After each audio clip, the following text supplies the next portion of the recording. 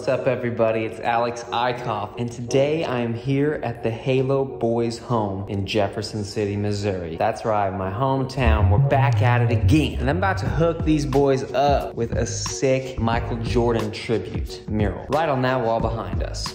See that? You can have MJ's face. He's gonna be balling it out over there. We're gonna have the team logo. Halo Heat. They just acquired this property recently, within the past couple years, I think, past year or two. Halo is my favorite charity, if you didn't know. Helping art liberate orphans. Halo, worldwide, baby. Check them out, haloworldwide.org. It's a really awesome foundation. It was founded in Jeff City, and it's headquartered in KC. Just like me! It's my charity, baby. Feels good. So yeah, we're gonna get started today sketching it out. We're gonna project that bad boy. Let's get down to it.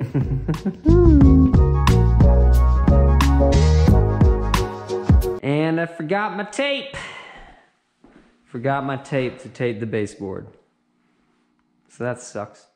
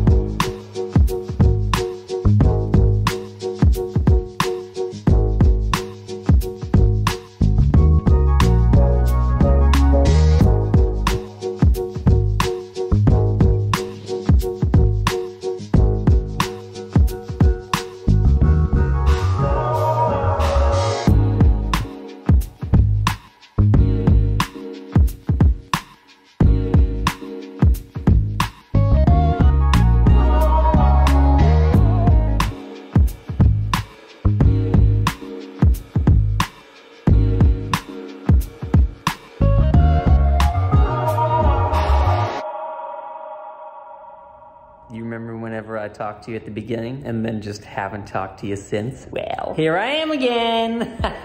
And we're almost done. This is the last day. I have just a few hours left. Gotta finish out the bottom part of this portrait. Sorry that you haven't seen my face as much as I know you would love to. That's just how it goes. This project has taken me quite a long time. I've got at least 40 hours in it right now. I think this is day 6.5. I did kind of like 2 half days sketching and then just like covering the background whenever it's a snow day. Cause yeah, we have like a foot of snow on the ground here in Jeff City, which has been just a minor challenge. It really hasn't been a huge deal. I skipped the first day when it snowed, and like the second day I skipped the first half of the day, the morning. So yeah, it's taken me almost a full week, which is not usual for these murals. This is just a big wall. Not huge, it's just tall in a lot of spots where I had to put all this detail, you know, so I'm climbing up and down ladders. It's all brushwork, as you have seen. There have been no cans. And cans go 4 times faster than brushwork. It's easier to get detail with brushwork, but man, brushwork is just, especially when you're covering up white and you don't buff the whole wall like I did. I just like patched in everything. I did the background and then I did the shapes.